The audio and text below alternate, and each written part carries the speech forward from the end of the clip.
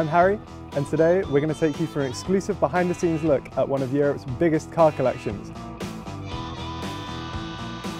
The 450-plus car collection is owned by businessman Rodger Dudding. He's been collecting cars for 50 years and has quite the collection of rare rides, spanning from 1918 all the way to the present day.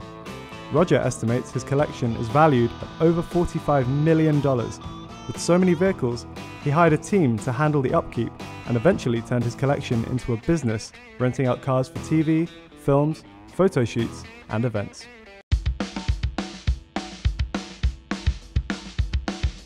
Yeah, this is the oldest car in our collection.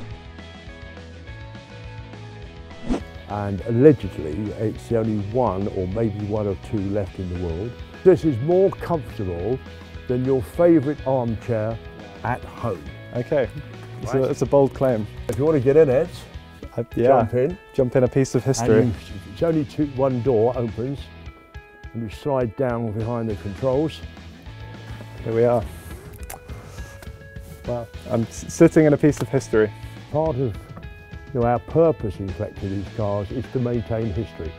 Do you have a particular favourite era of cars? Is there like a decade where you think they produce some really great pieces? Yeah, I think the decade to me is very much the era of the Lagonda wedge, which is the late 70s running into the early 80s, as it were. And here we have some of the wedge collection, Lagonda. And they say, whoever they are, say you're mad if you own one. You're totally bonkers if you own two. I happen to have 24. And what does that make you? Yeah, totally. If you look at the design of this car, it is off the wall. So, therefore you love it or you don't like it. So we've got another Lagonda here. Can you tell us what's special about this one, Rodger? This one is a one-off entirely, built for a Saudi Arabian prince, and all bright work inside and out the car is 18-carat gold plate.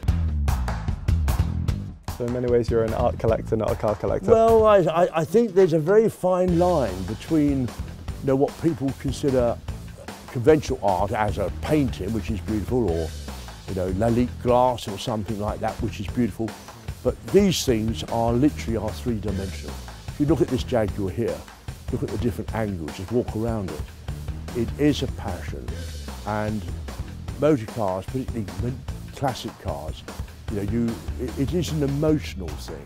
I think once anyone starts to spend more than, shall we say, 20, 25, 30,000, you are starting to buy with your heart, not with your head.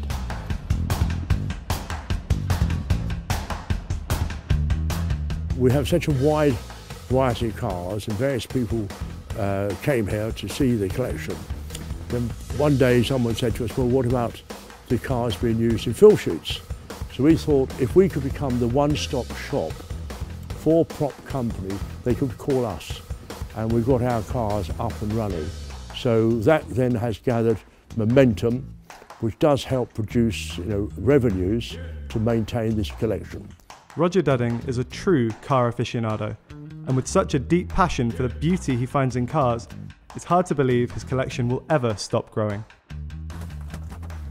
This one's got the keys in it, I'm tempted to drive off.